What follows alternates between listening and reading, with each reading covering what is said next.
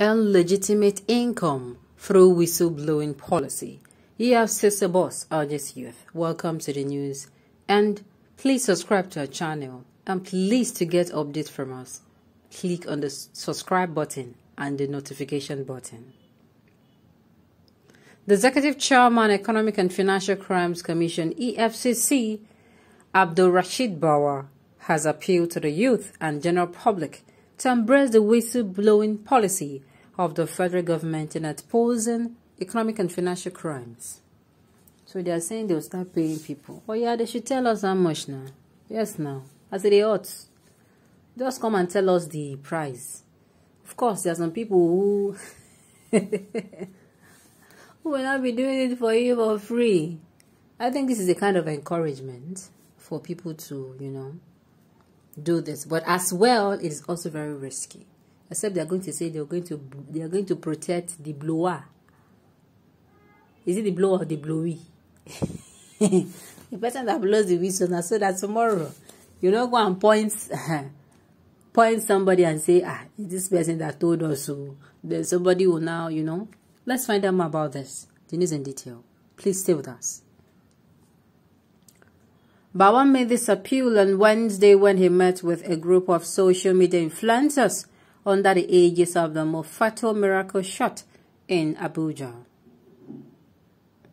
In a statement titled EFCC Boss Meets Leaders of Mofato Miracle Shot, taxed Nigerians on whistleblowing, and posted on EFCC Facebook page, Bawa assured that the policy was still in force and closely monitored by the anti-graft agency. He added that whistleblowers have the opportunity for legitimate earning by exposing economic and financial crimes that lead to financial recovery. The EFCC chairman encouraged whistleblowers to make use of the EFCC reporting app, Eagle's Eye, which could be downloaded from the Google Play Store or Apple Store to report economic and financial crimes cases. Led by author and human rights activist Richard Akinola, the group said they have followed closely the performance of the Bawa-led EFCC and have come to the realization that concerted efforts are needed in the corruption fight. They promised to partner with the Commission in the fight against economic and financial crimes.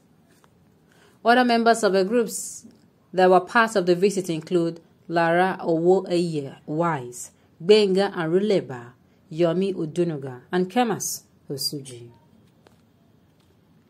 Okay. Amebo can earn youth legitimate income, but cryptocurrency are regarded illegal. Flying on autopilot. Oh, this backlash, as in this savage reply, is hot. This one is Basbos. Hey.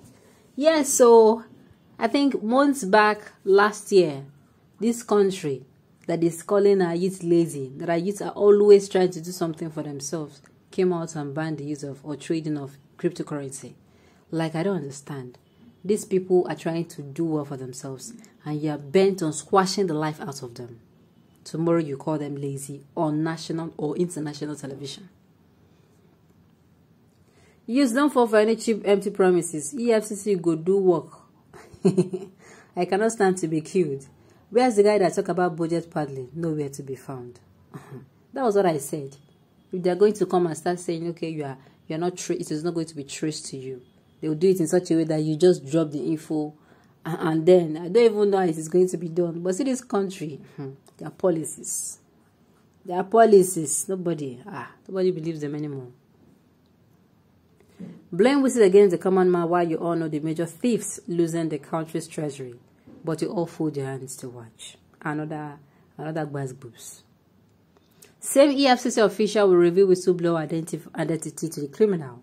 Whistleblowing business in Nigeria to our government agencies is calamitous. It is not small calamitous. So. Why have you not put pressure on the Senate to pass the whistleblower protection bill to law? That's the only way youth can take this serious. Exactly what I'm saying. If you're going to come out and say, you know what, you can blow whistle and you are safe. And there is what am I even saying? Have they followed all the law in Nigeria? I don't even think it is still safe. So I was going to say it was safe then. I just told myself that no. Even our laws, our common laws here, they don't follow it, not to talk of no. It's a deadly profession. If they're protected, fine. Corruption is deadly and we must fight. We must all fight it.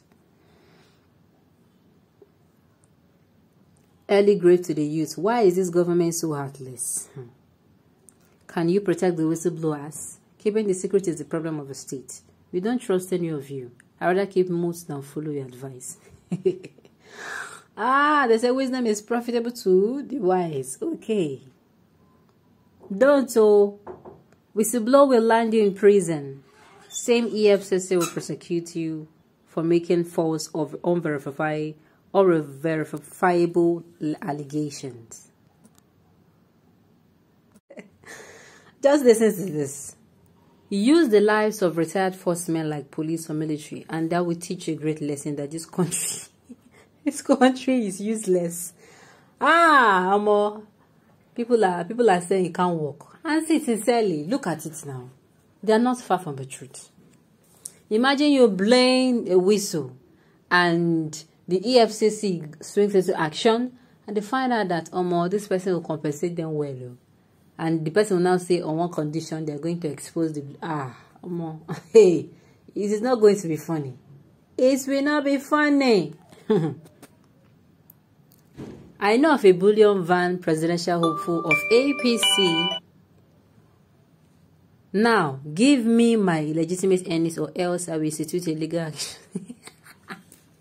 Somebody's advising him, don't risk your life, miss. Don't be smart, don't risk your life. Hey. So amebo and snitching on someone is now a legitimate business in Nigeria, right? Nigeria, I hate